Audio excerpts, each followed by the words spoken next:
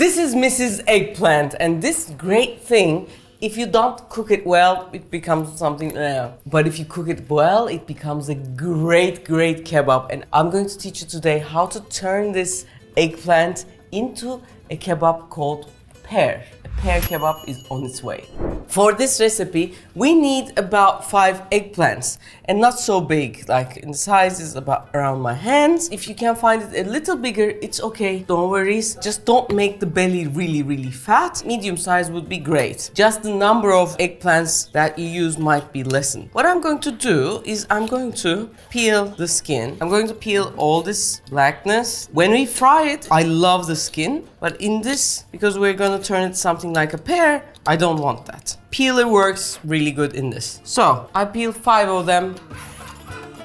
If you don't have a peeler, get one, because it makes your life much easier. If you don't have a peeler, you come up with people, oh, I can't cook it so hard. And with these things, it's so easy. If you don't have it, you can use a knife. As you can see, even for me, it becomes harder. Even for me. Okay, now these are here, and now I have my new nice spray. I got it from the Amazon. I loved it so much. I put some olive oil and a bit of salt. Rub the salt really well. Rule number 1 about the eggplant. Eggplant loves oil. It can never get enough oil. What it does, it soaks it all up so much that you are even afraid the amount that it can soak. But what happens is, if you cook it really well, after a while, the oil that it soaked up goes out. So when you cook it, you have to be patient for the eggplant to do its move. Then it becomes this gorgeous, creamy creature. Now, I'm going to use my air fryer, because I love using air fryer. I believe it's great. Now, there are lots of things told about the air fryers. The air fryer you should buy should definitely be PFO, PTF, all those non-stick chemicals free. That's really important that I should underline here. I put my eggplants to 200 degrees for 15 minutes. If you say, Refika, I don't have an air fryer, what should I do? Now I'm going to show you how to use your oven like an air fryer. You know, there are programs like this. How does the air fryer work? It works with a lot of air. So what I'm going to do, I'm going to turn the oven first into high heat with a grill and then add a fan like this. Okay. And I'm going to increase the degrees because the oven is much bigger, to 250 to 260 depending on your oven. And when we put the fan on, it's like the air fryer, the fan moves the hot air that is circulating. But the area is still too big. So what we have to do is we have to lessen the amount of space that has to be heated. So I'm going to do that by not blocking the fan. So half of the fan is going to work, but I'm going to block the area that the hot air that is coming from the top is going to be circulated. So a smaller amount of area that is here. If you don't have an air fryer and if you want to turn your oven into an air fryer, that's a basic technique that you can use. If your eggplants are bigger, go one level lower, grill and the fan on, and that's gonna be really nice. One thing that is different, the circulation isn't as great as the air fryer, so at some point you have to turn your eggplants. Now, let's move on to making the outside of my pear kebab, the minced great meat. For that, actually, we're gonna make a köfte. We have half a kilo of double grind minced meat from beef around the ribs. Around the rib area is the best for making köftes. And we have to soften it with an acid. And in this case, I'm going to use 1 onion. If you cannot find onion, you can use some yogurt or some vinegar. Yes, bravo. And I'm gonna cry a bit by grating. You can dice it if you like, but the juice goes out much better, making my mincemeat softer.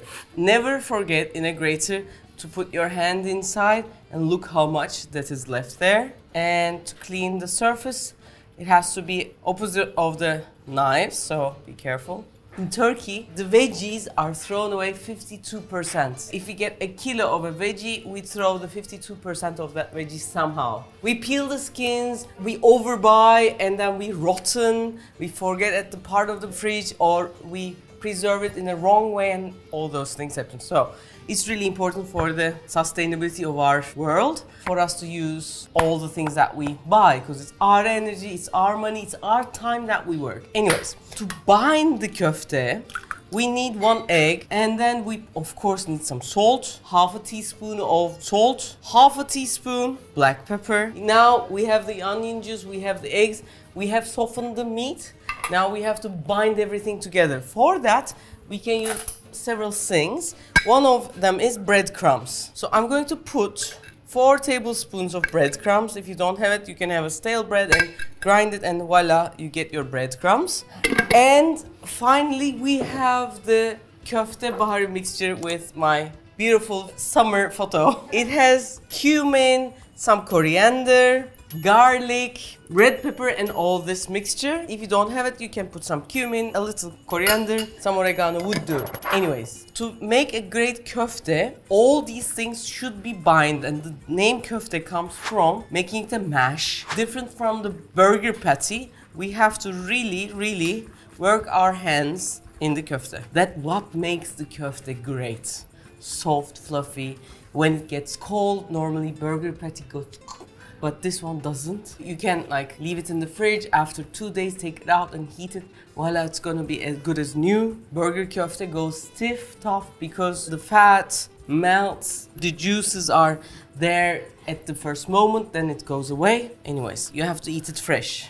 Knead the köfte for about 5 minutes at least, until it is stiff. Then we have like 10-15 sprigs of parsley. I finely chop them and add everything together.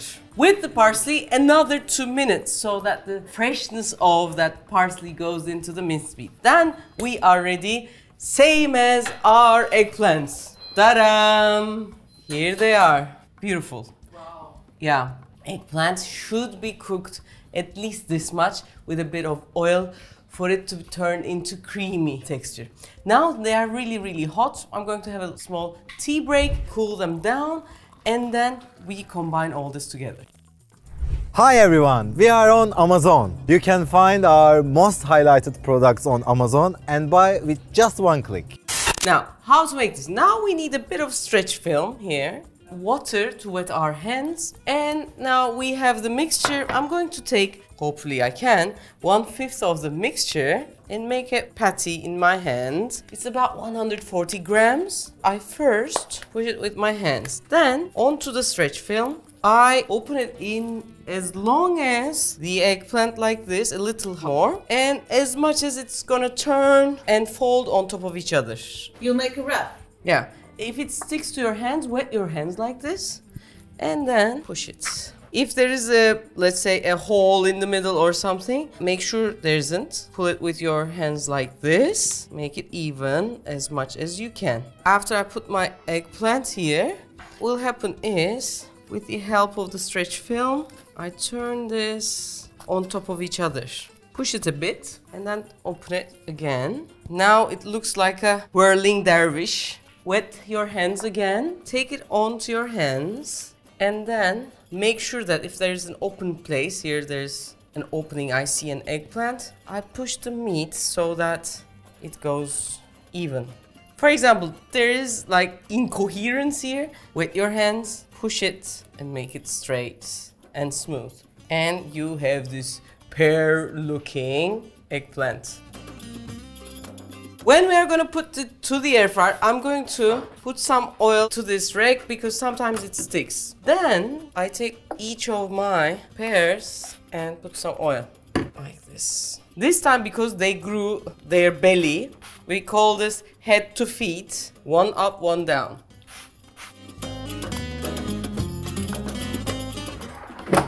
In 200 degrees, about 8 to 9 minutes, our beautiful pear kebabs are gonna be ready. In the oven, it might take a few more minutes, not much. I'm sure there will be a sauce with butter. Of course, there's a sauce with butter and olive oil and garlic. Now, I'm going to put a knob of butter for this tomato sauce. When there's a kebab, there's always a tomato. Why? Umami? Umami, yes. 1 tablespoon of butter, 2 tablespoons of olive oil. Why? Because tomato wakes up the flavors of the 4 other sweet, salty, sour, and bitter tastes. To this, I'm going to add 2 cloves of garlic. I'm going to take top skin of the tomato and then grate it. The best way to use the tomatoes is take the top off and grating it like this. This way, as you can see, it's almost see-through like this. So you use most of it. And these top parts that you have taken out, you grate them as well. So we use the maximum. This way, I grate 3 of my tomatoes, add it to my mixture of garlic before the garlic burns. It's really important. I was planning to have 3 tomatoes, but these are really big, so I used 2. So 3 medium-sized, 2 big tomatoes, we can say.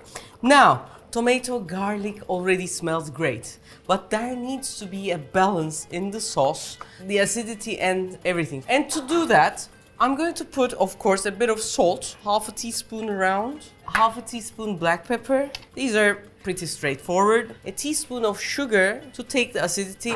If you say, Refika, I don't use processed sugar, you can add a bit of honey if you like for the sweetness. That would be good. But if you don't want to do it at all, it still works, guys. Then again, for the taste, a bit of vinegar. It's a weird thing. The sourness goes away with the vinegar balance. For the taste, a teaspoon of oregano. There are chunks, which makes it very natural and nice. Now, this is gonna simmer for about 10 minutes. Kebabs are in my air fryer and they probably have around 5 minutes. But after 5 minutes, I'm going to open the air fryer bit, take the hot air out, and then put it back in for a rest. Always when you rest the meat, it soaks its juices back, and when it's really hot, whatever you cook, it's really like jiggly like this. La cucaracha, la cucaracha. Think about from lasagna, if you just like cut it in the first moment, it's not good. So we have to rest it for 5 minutes, and this is gonna be ready, it is gonna be ready, and we're gonna be able to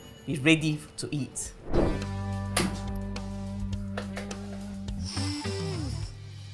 Da-da-da-dum. My beauties are here. If yours crack a bit, it's okay, no worries. In the first time, second time it won't probably. I'm going to put the tomato sauce to the bottom. Give me that sauce, I'll put some bread on it and eat it. It's really great. By the way, this recipe is, as you know, we researched Turkish meatballs and we have found 367. This is the 368th meatball recipe that we have discovered, and actually it's from a book from one of my idols in Turkish cooking, which is Artun Ünsal. He prepared the book with his wife. This recipe comes from that. So, okay. There's a small crack here. It's okay, it's very okay. There's a crack in everything. That's how the light gets in, says our dear Leonard Cohen. And some parsley on top. If you want some fresh black pepper, would always be good. And we eat it with yogurt, huh? Yeah, I will put some garlic yogurt on.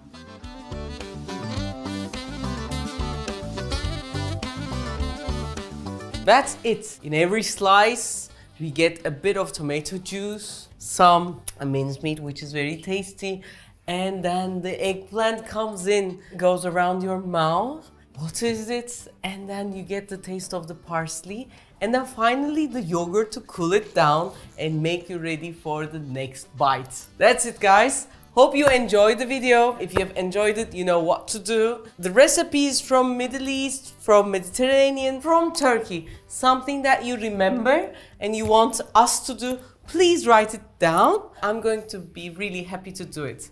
If you have enjoyed the video and watched so far, please show it with your regards. That's really important. That's how the word spreads, and in these times of the year, it's really, really important for us. Thank you. Bye-bye.